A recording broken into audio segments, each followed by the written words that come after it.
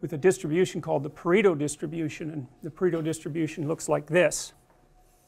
It doesn't look like a normal distribution. A lot of you guys have been told about normal distributions and how many things follow on normal distribution, most things, but that's really a limited case. You can understand a Pareto distribution if you've all played Monopoly, I presume. At the beginning, everyone has the same amount of money, will include property, the same amount of wealth. And then what happens as the game progresses, and really as a function of chance, I mean, I know you have to use your head a little bit in Monopoly, but the basic rule is just buy everything you can get your hands on and then trade meanly, something like that.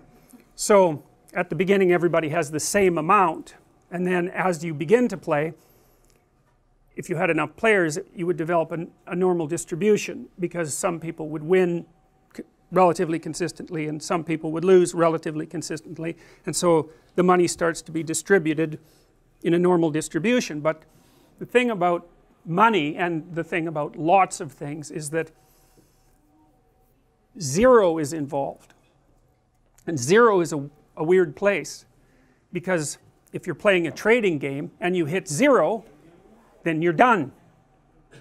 And it's very hard to recover from zero, and you know, it's really hard to recover. You know when you're doomed in Monopoly. You know, you can tell. You've got some resources, but there's going to be some crisis when you land on some hotel, and you're going to get wiped out. You know it. So there's a point at which you're headed for zero, even if you have something.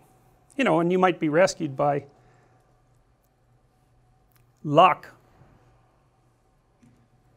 but you know when you're doomed. So what happens is that as you continue to play Monopoly, more and more people stack up as zero, and fewer people have more and more money, and when the game is over, everyone has nothing except one person, and they have all of it.